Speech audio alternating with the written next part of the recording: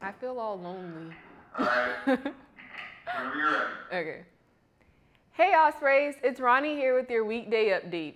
In campus news, UNFPD is searching for a man who they say allegedly drugged, assaulted, and stole from another man on campus.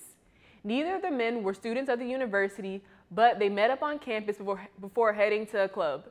If you have any more information on this incident, you are asked to call UNFPD at 904-620-2800. Tonight, the women's basketball team will face #1 FGCU in the UNF Arena at 7 p.m. If you can't make it to the game, don't worry. Spinnaker has got you covered. Tune in to Spinnaker Play-by-Play on 95.5 FM for live updates and analysis. This is sure to be a good one, so make sure you listen in. Happy Groundhog's Day.